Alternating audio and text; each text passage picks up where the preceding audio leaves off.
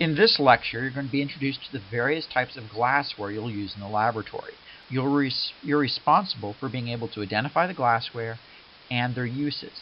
You're also responsible for knowing which are appropriate to measure with and which aren't.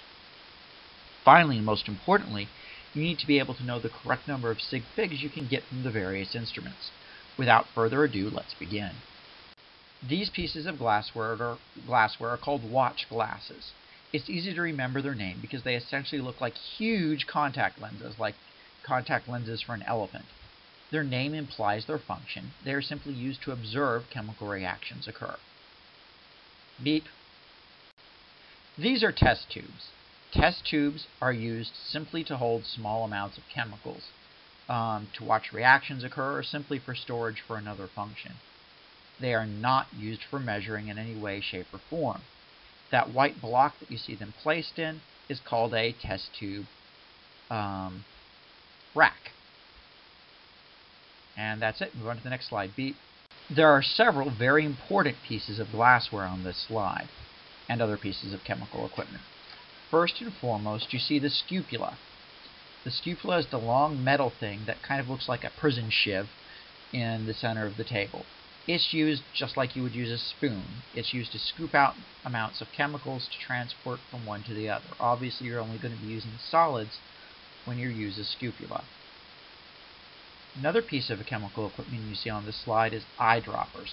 Eyedroppers are used to add small amounts of chemicals to a reaction. Very fascinating, you see a rubber policeman. See the glass rod with a squarish looking thing at the end of it, a piece of rubber at the end? It functions in the same way a balloon would function. It's called a rubber policeman because it's used for sweeping or policing chemicals. So that's what a rubber policeman is used. It's kind of like anything you would have the urge to grab a paintbrush to move around with in chemistry. You would use a rubber policeman for it, just like you would a little bitty broom. Then there's the glass straw rod, which is a very undramatic, long glass straw looking thing. Glass stir rod is used to aid in the pouring of chemicals as well as for stirring. I also want you to write down the word Joker right now. Would you write down the word Joker? The Joker fights Batman. I hope you're writing down the word Joker. After you've written down the word Joker, move on to the next slide. Beep. In this slide, you have a funnel. A funnel is used to help in the pouring of chemicals into containers that have small mouths. You'll also use them for filtration in some instances. Beep. This is an Erlenmeyer flask. Erlenmeyer flasks are containers used to hold chemicals. They're particularly used to hold chemicals for titration. The unique thing about Erlenmeyer flasks is their sides are sloped, and they have a narrow top. This means when you have a chemical that evaporates easily, the gas will hit the sides of this container because they're sloped, condense, and roll back down into the liquid. Also, if you're working with a chemical process where you're going to have splashes occurring, because the sloped sides of the container are directly above the chemical has a high chance of hitting the side of the container and then rolling back down into your mixture. So that explains the shape of the Erlenmeyer flask. An important thing to note is Erlenmeyer flasks have what appear to be volume markings on their side. These volume markings are not calibrated. You cannot use them for measuring. They're purely decorative. Do not use them for measuring. As long as you're writing things down, why don't you write down the word penguin? I hope you're writing down the word penguin. I'm glad you wrote down the word penguin. Move on. Beep. This is a crucible and crucible lid. They are used for heating things directly into the flame. They'll be used with some other pieces of glassware we'll see in the upcoming slide. Beep. Crucibles are used in conjunction with crucible tongs. The crucible tongs are the scissor-looking things shown on the table there. They're shaped funny for a reason. The bulge in the tongs is used to hold the crucible. The beaked lid is used to lift the lid.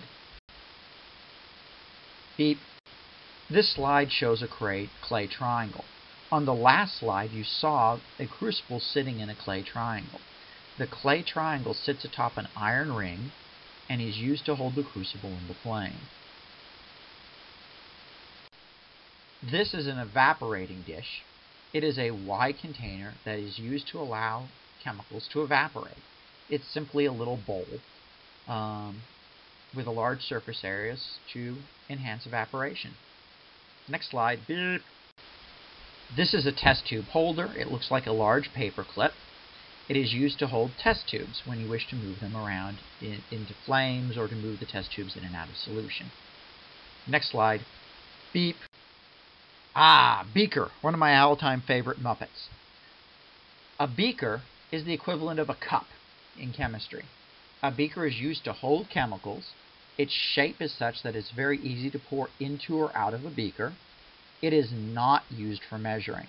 Once again, just like an Erlenmeyer flask, a beaker has some pretty markings on the side. They are used simply because they look pretty. Those volume markings on the side of a beaker are not calibrated. They are not used for measuring. Never, ever, ever use a beaker for measuring. Also, write down the word Riddler. I hope you write down the word Riddler. The Batman fights the Riddler. Riddler. Oh, Riddler also turns out to be Hush. Oh, did I ruin that storyline for you? Riddler. I hope you wrote down the word Riddler. Move on to the next slide. Beep. This slide shows a thermometer holder. The thermometer holder is a very small rubber triangle. You can see I included a dime in the picture next door to the thermometer holder to give you an idea of how small it is. It's a little triangle that slides around your thermometer and prevents it from rolling. Thermometers are circular, right? So if you leave them on a desk, they're likely to roll around and break real easily. You slide this little piece of rubber over the top of them and boom, they're not rolling anywhere. So that's a thermometer holder. Next slide, beep. Alright, in this picture you see a 100 milliliter graduated cylinder and a 10 milliliter graduated cylinder. These are the only pieces of glassware on this entire presentation that can be actually used to measure something. They're actual measuring tools. They're more than containers. They're so important that we're going to look at each of them in a little bit more detail on the next slide, next couple slides. Beep. Here's a close-up of the 100 milliliter graduated cylinder. It is marked to the nearest 1 milliliter. What I mean by that is every single one of those blue lines, the space between every single one of those blue lines is 1 milliliter. However, it's considered good form to be able to estimate one more sig fig. In other words, if the level of water is between two of those blue lines, you can estimate how far it is between those two lines, whether it's a fourth of the distance, a sixth of the distance, a seventh of the distance. You can very accurately, especially with long-term practice, estimate that distance. Therefore, instead of reporting volume in the 100 milliliter graduated cylinder to the nearest milliliter, you actually report it to the nearest tenth of a milliliter because of your estimation. So, you can record volumes to the tenth of a milliliter with a 100 milliliter graduated cylinder. Alright, next slide. Beep. This is a 10 milliliter graduated cylinder. It is marked to the nearest tenth of a milliliter. If you look there, you'll notice that the space between the 9 and the 10 is separated by 9 little marks. The distance between each one of those little marks is a tenth of a milliliter. Just like with a 100 milliliter graduated cylinder, you can estimate one additional significant figure. You can tell with practice whether or not the water level is half the way between 2 marks, or a fourth of the way between 2 marks, or the seventh of the way between 2 marks. So you can always estimate one additional sig fig. So it's marked to the tenth of a milliliter, but you can report to the hundredth. You can estimate that hundredth place. So you should report volumes taken in the 10 milliliter graduated cylinder to the 100th position. Next slide. Beep. This slide shows your chemical splash goggles. These are the most important piece of lab equipment you will use, because without these, you're not allowed to use any of the other pieces of lab equipment. You should have chemical splash goggles when you arrive in lab. You can purchase them either at Lowe's or at the college bookstore. Lowe's is a really good. Make sure that they have chemical splash goggles. Don't come to lab with wood chipper goggles. Make sure they're chemical splash goggles. They will have those four little vents around, this white little vents around the side that you see there if they are chemical splash goggles. Write down the word Catwoman. Please write down the word Catwoman. Batman also fought Catwoman. Once you've written down the word Catwoman, you've concluded this lecture. Beep.